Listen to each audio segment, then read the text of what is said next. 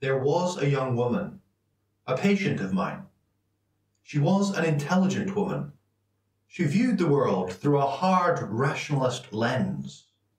Her intellect, her rationalism, was something that got in the way, something she hid behind. It was an unsurmountable barrier. It precluded her from seeing the larger picture, the breadth of our human condition. During one of our sessions, she told me about a dream of hers, a dream about a golden scarab. Yes. Then he approached me and gave me a piece of jewellery. It looked very expensive. It was a golden scarab beetle. At that moment, I heard something tapping on the window behind me. There was a large flying insect knocking up against the glass. I went to the window, opened it and caught the insect. It was a beetle, not unlike the golden scarab she had described. I gave it to her and said, "Here is your scarab."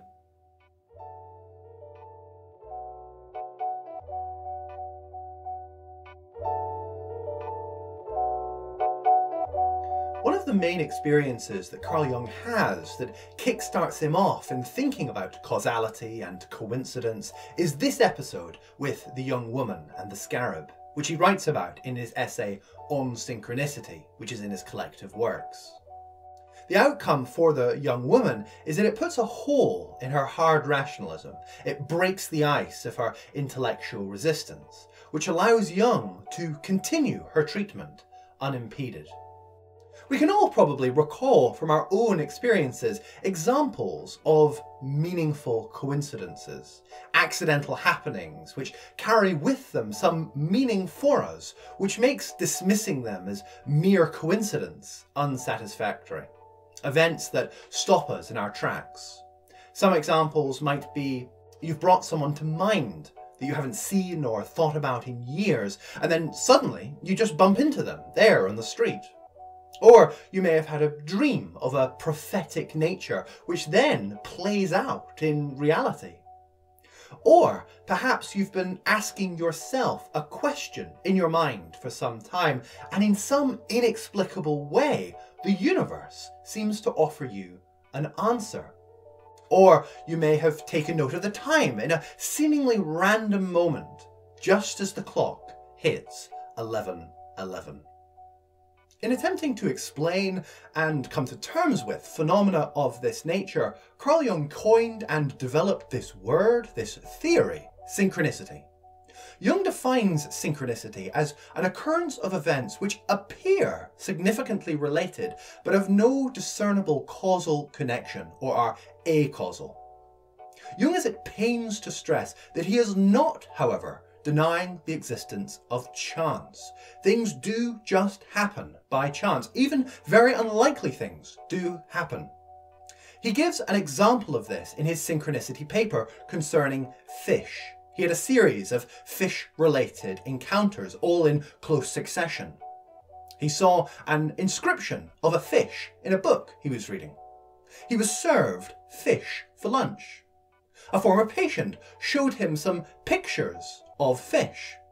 He had a dream concerning a big fish the night before, and so on, all of which in combination makes for something strange and unlikely, very unlikely even, but not vanishingly improbable enough that it qualified for Jung as being a synchronicity. To qualify, it must be exceedingly improbable, beyond chance, be acausal, and there must be a paralleling of meaning.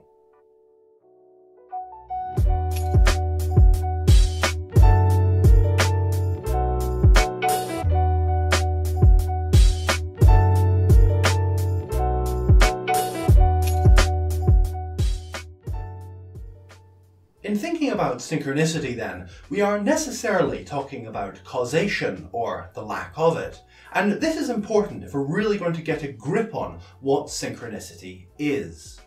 Causality is of course to do with cause and effect, a cause in time and space which brings about a particular effect. I may drop a book in space-time, for example, and about a second later it'll hit the ground with a thud. With synchronicity, there is a relativization of space and time.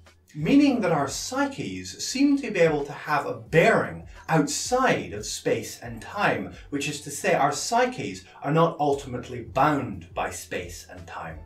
You may have had a dream, for example, which predicts the future, which amounts to you having a dream in which you remember, if you like, a future event or an impression of a future event, even though it hasn't happened yet. You're able to recall an event in this way because your psyche in your dream state has stepped out from the linearity of time, thus giving you information which defies the normal way causal connections work. A lot of people misunderstand synchronicity to be merely the giving of meaning subjectively to improbable events, and that is a misunderstanding. It is much more than that. The theory of synchronicity has a number of implications, which amounts to nothing less than an entirely different way of understanding the structure and nature of reality, which challenges mainstream Western science. It entails a deep connection then between psychic events and physical events. What is happening to us in our thought world beyond space-time is bound up with what is happening in the material world. This then takes us into the realm of metaphysics, that substrata of reality which is beyond the material. And invoking such, it implies a meaning and a purpose to the universe, beyond such purpose that we may find within the course of human experience. It points us towards the numinous.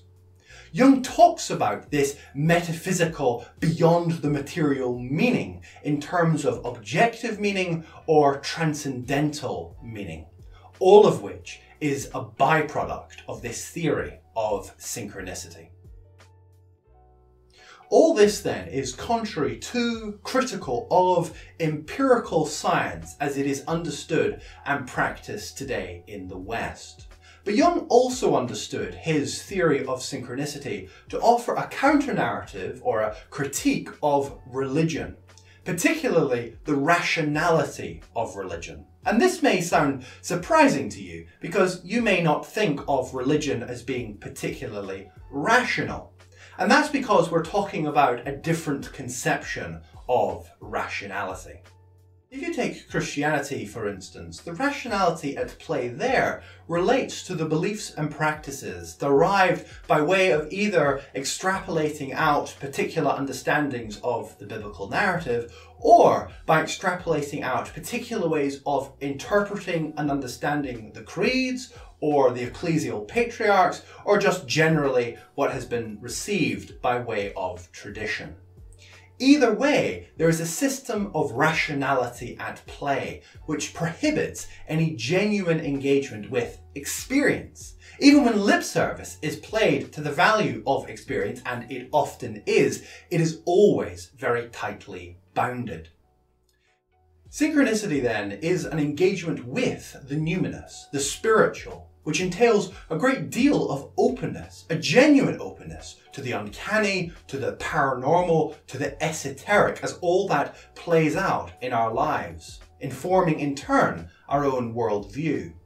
And that dimension of life is often, of course, viewed with some suspicion by religion. Finally then, it should be noted that the theory of synchronicity for Jung acts almost like a unifying principle. It's what draws together Jung's theories in general. So if, for example, we take most pertinently his concept of the collective unconscious and archetypes, the theory of synchronicity plays in with, parallels with, these theories closely. So what is synchronicity then? It's a meaningful acausal relationship. It's a relationship which is playing out at that subterranean psychic level, wherein there are archetypes which are finding expression in psychic and physical content. Hence the paralleling that you find in the theory of synchronicity, often accompanied by, for us, a sense of the numinous. Numinosity is a characteristic of the archetype. Thanks for watching. If you haven't done so, then please do like and subscribe. And do check out the description below where I've linked a related video.